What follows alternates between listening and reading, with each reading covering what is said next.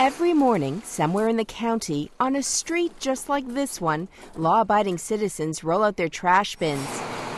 By now, most of us have 3 bins, a black or gray for regular garbage, a blue bin for cans and cardboard and glass, and a green one for all our yard waste. These people want to do the right thing, recycle their trash. But what if we told you the stuff in this bin was going to the same place as the stuff in this one? That it doesn't matter whether you separate your yard waste from your regular garbage because it all ends up in the same place anyway. Here, in a landfill, ground up on top of all the regular trash. Every day, 6 days a week, thousands of tons of yard waste goes through a grinder and is put into the landfill. In California, it's called recycling, the only state in the country that gives cities recycling credit for dumping yard waste in the landfill. The green waste is not recycled in what people would expect. So I shouldn't worry about when an occasional piece of paper drops into my green container. You tell me. You know, it doesn't matter. Doesn't matter. If what you're telling me is true, then it doesn't matter. It does matter where your yard waste ends up, and this is why. Wayne Williams is a recycling expert for the unincorporated county of San Diego. Green material in a landfill is bad because it rots, and during the rotting process, methane is produced, all kinds of noxious gases, hydrogen sulfide, cancer-causing volatile organic compounds are produced. Grass clippings, all the green that surrounds us in San Diego County is organic material. So is food waste, even paper. When organics are buried in a landfill and deprived of oxygen, they produce methane gas. And methane has another name, greenhouse gas, the kind that causes global warming. Methane is between 21 and 24 times more potent as a greenhouse gas than carbon dioxide. Bad for the environment, but as we'll show you tonight, it may be good for business.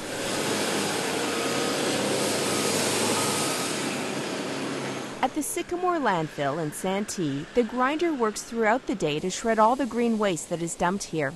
Once the green material passes through the grinder, it's called Alternative Daily Cover, or ADC. That transformation in size and name makes it a recycled material in California. Landfills are free to use it to cover the garbage at the end of the day instead of using dirt or tarps. The trash has to be covered to keep away rats and odors. So layer by layer, most of your green yard waste gets buried here with all your other garbage. In 2006, according to the California Integrated Waste Management Board, San Diego County buried more than 262,000 tons of ground-up yard waste in 2 of its major landfills, both owned by Allied Waste Industries. There is an exception in the county. The largest landfill, Miramar, is operated by the city of San Diego. It uses plain old dirt to cover the trash almost all the time, rarely using the green stuff. Instead, Miramar composts the yard waste it picks up from recycle bins. Composting is a process that turns greenery into nutrient-rich mulch that's good for soil and plant growth.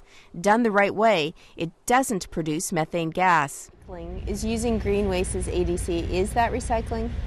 Of course not.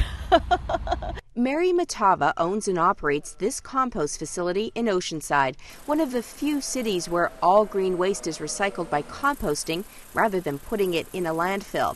Matava started composting around 10 years ago, around the same time California was trying to figure out what to do with all its trash.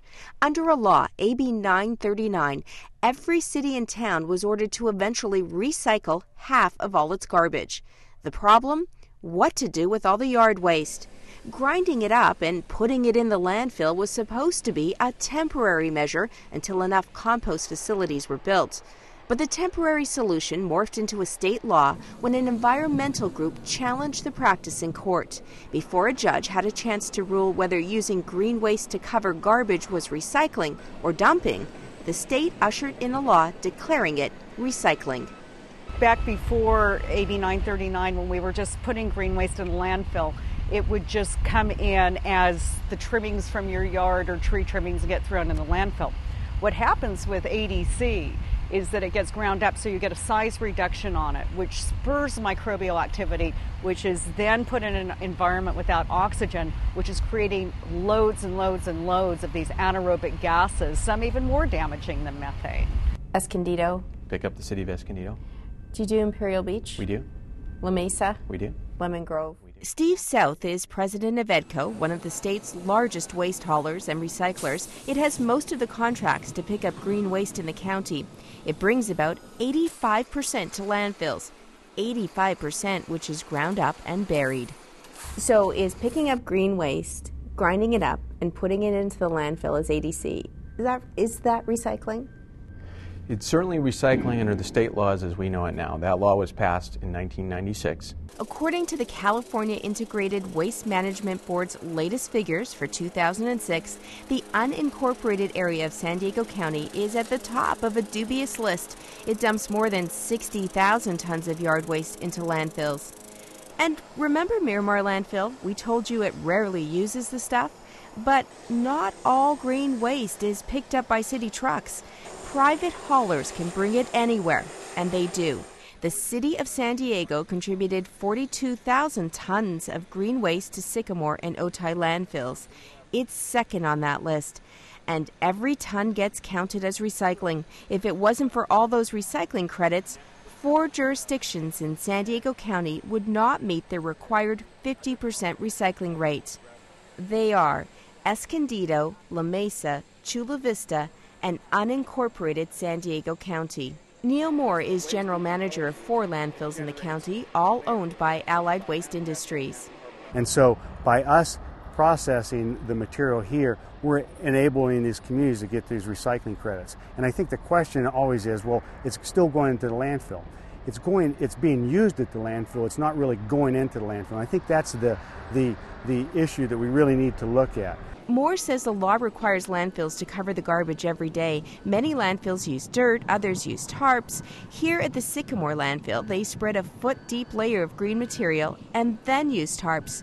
Moore says the practice saves precious landfill space because rotting green waste takes up less space than dirt. I'm in Chula Vista, the second largest city in San Diego County. This community contributed nearly 33,000 tons of green waste as ADC into landfills in 2006, and it got recycling credit for it. Lynn France heads up the City of Chula Vista's recycling program. There really isn't a compost market for it. What we have right now at the landfill is the only market we have for our green waste. If we didn't have that, we wouldn't be at 50%. France is right. A state report says California needs 100 new composting plants to accommodate the millions of tons of green waste going into landfills. Until those compost facilities are operating, France says Chula Vista's yard waste will be buried in landfills. It is an approved method of diversion. Even though it's creating methane gas? Organics in the landfill? Landfills in general create methane gas, and the methane gas is being managed out of the landfill. It's not like material that goes into the landfill starts to decompose, generates methane gas, and it just percolates up through the soil and into the atmosphere. They do a very active job of monitoring and controlling and using that methane gas. We generate electricity with it. But 25% does actually make its way into the atmosphere. I don't know that there's 25%, but I can't answer that. I'm not Allied. I don't run landfills. The California Air Board says 25%.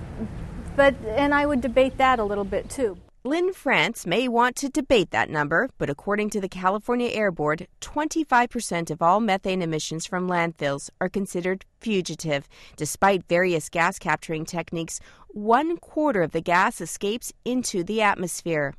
Since 1998, all of the jurisdictions in the county have deposited 1.5 million tons of organic material into our active landfills.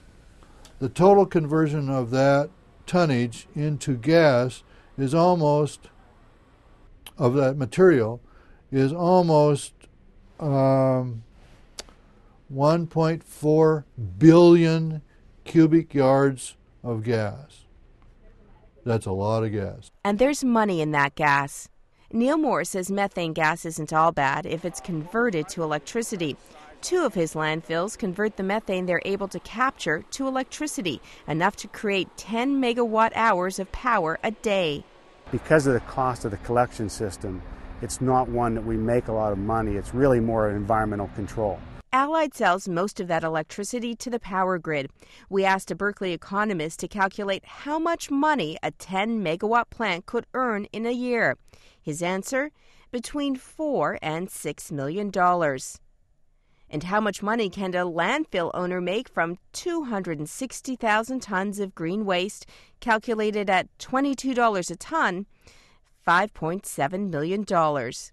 But that is an income stream, and it's a very lucrative income stream for the landfill owners to take in this green waste, grind it up and put it back in the landfill and say it's a beneficial reuse.